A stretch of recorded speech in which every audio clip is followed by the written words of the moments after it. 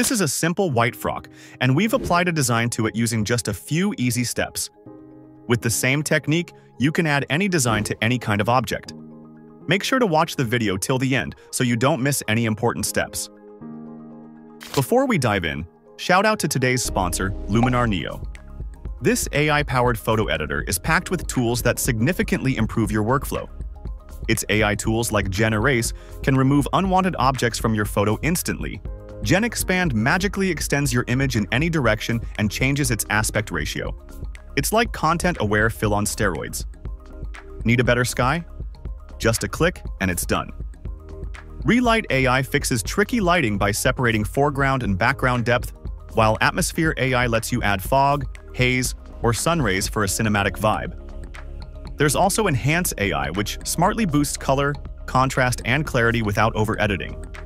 And if you're editing portraits, tools like Skin AI, Face AI, Body AI, and Portrait Bokeh AI make retouching super fast and natural. Luminar Neo works as a standalone app or as a plugin with Photoshop and Lightroom. And yep, there's a lifetime license option too. Check out the link in the description for a free trial. Now, let's get into it. First, bring your subject into Photoshop. In this case, I have a plain white frock. Next, click on Select Subject, so Photoshop can automatically select the frock. By the way, this contextual bar is only available in the latest version of Photoshop. If you don't see the Select Subject option, simply go to the Select menu and choose Subject. Make sure the selection is accurate. You can also refine it using the Quick Selection tool. Once your subject is selected, press Ctrl+J to extract it from the background and place it on a new layer.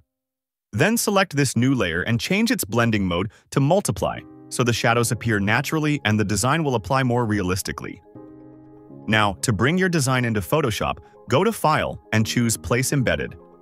By the way, both the frock image and the design file will be linked in the video description. Adjust the design over the frock and hit Enter. Then, in the Layers panel, hold Alt and hover between the two layers until you see the arrow symbol appear, and click. This will clip the design to the frock. Change the design layer's blending mode to Multiply again for a more realistic effect. If needed, you can also use the blending options and adjust the Current Layer Blending and Underlying Layer sliders for better results. To make this frock appear on a model, we'll use ChatGPT. Here in ChatGPT, attach the frock image and give it the specific prompt. Once you add the prompt, it will process the request and return an image of a model wearing the same frock you uploaded. Bring this model image into Photoshop. For this example, I used a new floral pattern from a site called Vecteezy. You can search for floral pattern design on Vecteezy and find plenty of free designs to download. All the links to the designs will also be in the description. Bring this model image into Photoshop. Now, make a selection of only the frock, excluding the hands and other body parts of the model. Once the selection is done, you can apply the design in the same way we applied it earlier. All the links to the designs will also be in the description.